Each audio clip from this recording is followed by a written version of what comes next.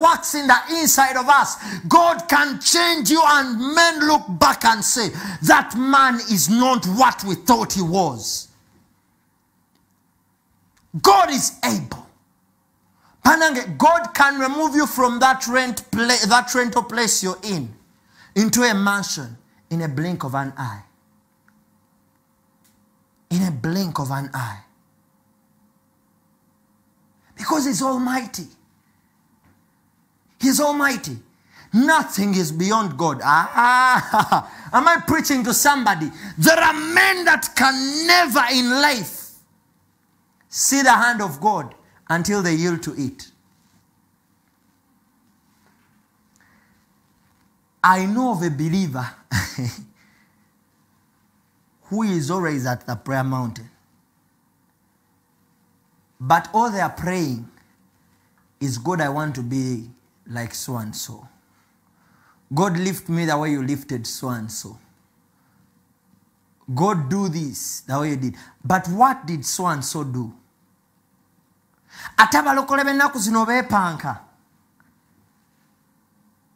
You know me, I can't even go in an overnight where Apostle David is not the one ministering. But where was Apostle David in the times you're in?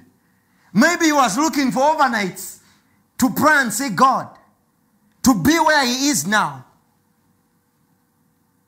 I can't sit in a service where Pastor David is not teaching, or Pastor Elijah, or any man of God. Me where prophet so-and-so is not. Me where teacher so-and-so is not. I cannot sit in that class. Where was that man at the time you are in the spirit? Where were they? If you want to be like somebody, look for their history. And let their history try to lighten you up. No, don't look at the presence of God, because I am now changed. I'm not the old me. This is a new being. Behold, all things are new and the old is gone. That is what we call transformation. That I don't have any history. I'm now living only in the present and the future. That even what goes to the past when I'm in the future, it is not counted of me. Because all things are new. That is the transformation that is in God. He causes all things to be new. So if you have my history, you are meant to forget it. Because that is not me. If you saw me when I was poor, my dear, keep it for yourself. I've never been poor. Praise God. If you saw me putting on a trouser that had a hole, that is not me. I've never been there. Because I'm now in a new life. God transformed me. If you saw me at a time where I lacked what to eat, that was not me.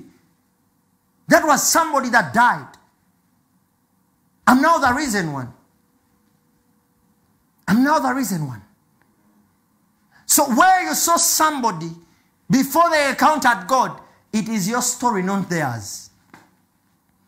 Praise God, hallelujah.